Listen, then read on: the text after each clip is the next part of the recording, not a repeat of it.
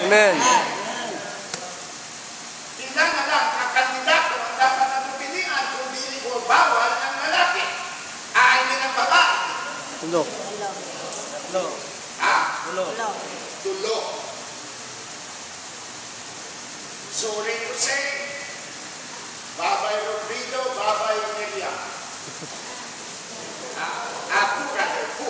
At sa vice na si Rodrigo, babay pa rin yan. So, napakasimple kung sundo na ito ang Bible. Nga naman dinidiit na ito si Po, nga naman sige na ito diit, mudibati pa ta kay Miriam, wala po nag-underestimate sa kakayahan nila, wala po nag-ingon na mas maalam po sa ila, but mas maalam ang Bible sa ila. Amen. Amen. You have to obey God or obey man. It's between the two, but there is no middle ground. So, tatlo na lang. Ang tanong ngayon, i-apply natin kini. Able men ba? Si Binay, si Rojas, o si Duterte? Saan ka? Pilit ko mo sulti o kandidato ko. Kaya base mahayong niyo po niya. Base sa inyong pag-investiga, kinsa man ang able. Pag sinabi ng able, una, mahedukasyon, able educationally, intellectually, medyo may utak. And then able, pwede natin gamitan ng experience ba, nakalit na ba siya? Proven na ba ang track record niya? Isa sasabi, yes, pastor, grabe, may track record, isang track record, maawa. So, importante din siya. Kailangan able. Then, according to the Bible, una, lalaki, kadua, he must be able. He must be a leader of capability. Capable siya na dulit sa naso. You are dealing with, pinakakalit yung pero 100 million na na. 100 million na, yan pupunto lang ang leader ni Ana. Basta lang piling lang ka, kung sa nila, okay na. Hinahanglan, maging wise tayo. Now, of course, tatlo ang atong pinipilian. Ang masunti ko, ang pinaka-list na evil among the three. Kaya di naman yun na sila perfecto. May kanya-kanya silang mga flaws, may kanya-kanya silang mga controversy. Pero atong makita kung sino yun ang evil nila, na nakahimong na yun, ang track record niya ay dapat masaligan. At ang agenda niya, isa dapat tanaw. Kung saan ang agenda niya? So far, ang problema ng nasyon, pangulat mo na kung saan problema sa nasyon na ito. Corruption, drugs, criminality. Kinsa sa kanila ang maka-address niya. Kinsa sa kanila ang maimunato ang murag ang ayan na may nakatuto capability to address this problem. So, naanak sa imo, kung kinsa sa tatlo, leader of capability. Sa vice naman, kung bigyan kong ma-apply na siya, apat na lang ang pinipilian. You have Bongbong Marcos, you have Cayetano, Chase Escudero, and Villanes Unasan. Lima pa lang sila. Independent man si Villanes. So, ang tanong, able ba? Ang iba dyan, able sa salita. Ang tapang-tapang, yun ang sabi ko, nakapatong lang sa kalabaw, akala niya kalabaw na siya.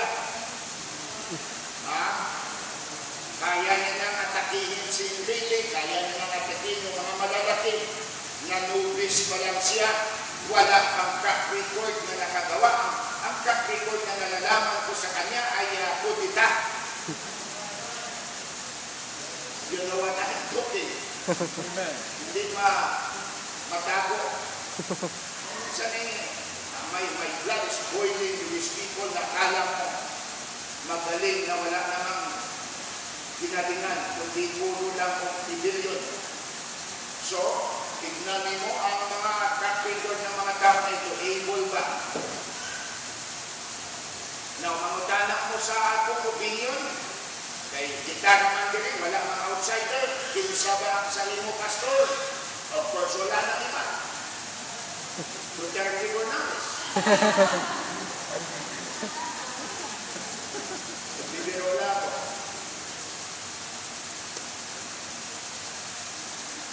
Pareho sila may mga disadvantages.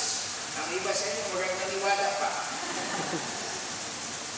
Siyempre, Duterte kayo na, ako, ang good sa inyo.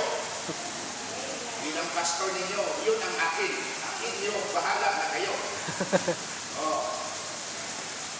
Kasi ang track record ni Bongbong, murag kasi pagbalik sa pwesto nito, mamawin ni at ma-dismiss ang mga kaso ng mga ill-gotten wealth pag nasa power nito. At kuya-kuya siya. Kaya number 1 siya sa survey, nag-punti sila ni Rodrigo. Ang kinakuyawan ko yung kaning election, either Po o Rodrigo or Duterte, Bongbong or Duterte Rodrigo. And then pag medyo masikyat si Duterte din kay grabe ang strong ang leadership niya, ipudita siya o kaya people's power siya ng Roman Catholic, si Rodrigo ang magiging presidente, sama sa naitabok sa kay Joseph of Glory. So it's been prayer po na ana sa alarming na sitwasyon at dilig ni katawanan, dilig ni kumidya ang sitwasyon na ato ginatuba. So the first thing is leader of capability, he must be men or he must be a man, not a woman. Kung inyo tanawon ng banal na kasulatan, for example, ang pagpili ng deacon sa Bible, lalaki ang pipili. Acts chapter number 6.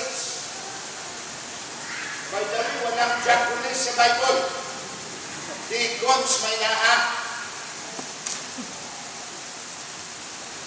Ang mga asawa ng deacons ay dapat maging submissive sa kanilang mga bana. In Acts chapter number 6.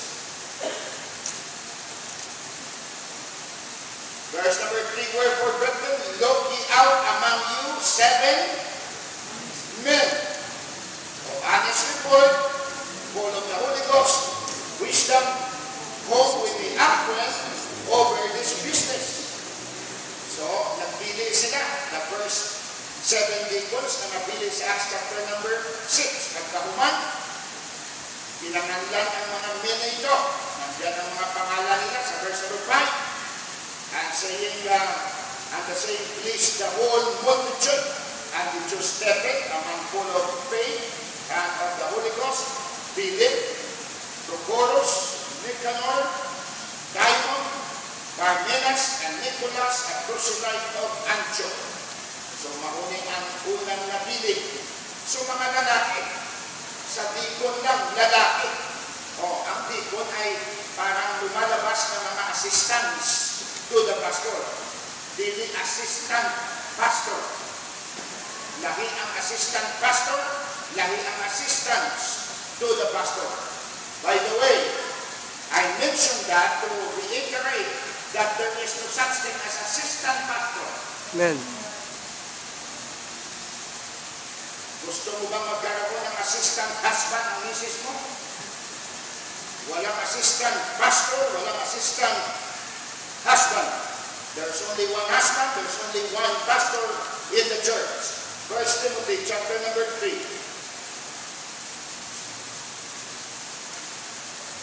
Yung mga idea ng mga modern theology karon nagipang-usap ni sa mga denomination. Muna nagkayamukan ta, dili na mapangalanginan sa Ginoo kay daghan ang mga dugam, daghan ang mga dipang bawas, daghan ang mga dipang revise ng mga butang sa church government nato. Sa pastor naman, tanawa. Verse number 3, chapter 3, verse 1. This is a true saying, if a man desire the office of a bishop, he desiring a good work. A bishop then must be blameless, the husband of one wife. Anong ibig sabihin yan?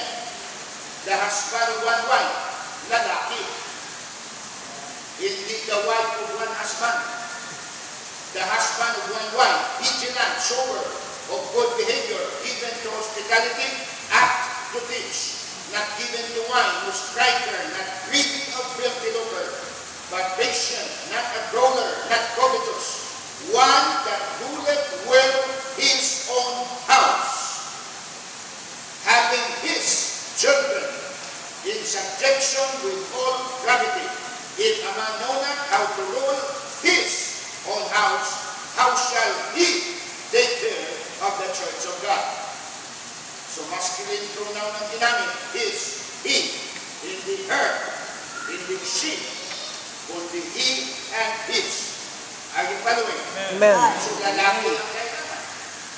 At hindi basta-basta ang requirement din ng pagpapastor. Masamantala ang pastorate. May mga nagpapastor lang ng 5, pero kailangan niya ang requirement sa ito. Mapastor ng kanyang 5,000 o 5, you must be qualified according to the criteria mentioned in 1 Timothy 5, chapter 3. Pero pag-abot sa presidente, wala. Pag-abot sa senador, wala. Basta Filipino citizen ka, basta kaya mo, okay lang. May puso ka maglingkod. So, napakahalaga. Now, ang diko naman, na-mention nila. Verse number 12. Verse number 8, brother, likewise must the deacons, plural. Kaya dapat marami ang deacon sa church. Must the deacons be grave, not double-tongued, dili chismoso, dili sa tubang lahi ang salita, pag talikod, iba na. Hindi double-tongued or double-faced. Not given too much wine, not greedy of filthy lucre, holding the mystery of the faith in a pure conscience. Let this also first be proved, then let them use the office of a deacon, being found blameless. Grabe ang requirements sa deacon. Even so, master wives, be great, not slanderers, sober, faithful in all things. Let the deacons be the husband of one wife, ruling their children and their own houses well. So, hindi basta-basta. Pag-abot sa Old Testament, Osbon ko, puro lalaki, Judges, puro lalaki, Prophet, puro lalaki, Kings, puro lalaki. Pag-abot sa apostles, puro lalaki. Pag-abot sa pastor, evangelist, puro lalaki. Pag-abot sa deacon, puro lalaki. Then why, in the world that we have to choose women, na ang Bible na ngayon must be named to lead our country? Amen. Amen. Number 2, balik ka sa Exodus. Ang ikadua, hindi naman leader of capability. Ang sunod na phrase sa Exodus 18, tanawa ko no. Sundi ako sa Exodus 18 sa atong teksto. Moreover, thou shalt provide out of the people equal men.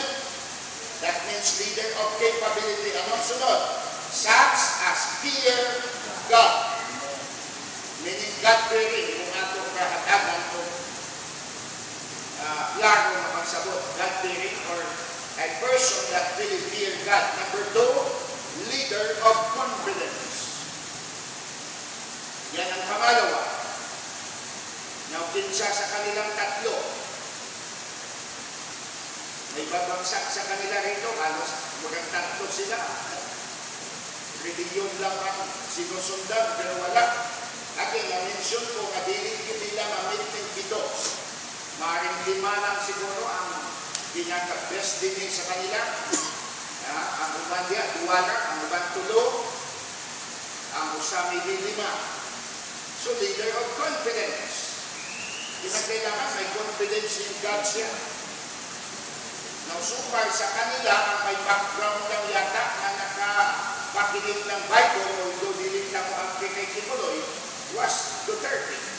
At least may gospel pa rin si Kibuloy na makapakinig si Duterte. But the rest are all idol worshippers.